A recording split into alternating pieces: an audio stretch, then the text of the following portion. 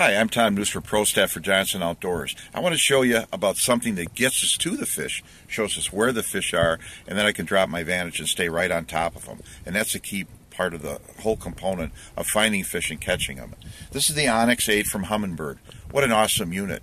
I can go in, I can look at fish, I can see them, I can enhance it, I can blow it up, and just a touch of the finger really quickly. And that's the whole thing, is it gives me a better identity of the fish. You can look at little pods of bait fish, you can see these fish. And then the other thing that I use a lot of is I do the 2-finger swipes, and it gives me the choices that I need. So I can go to down imaging.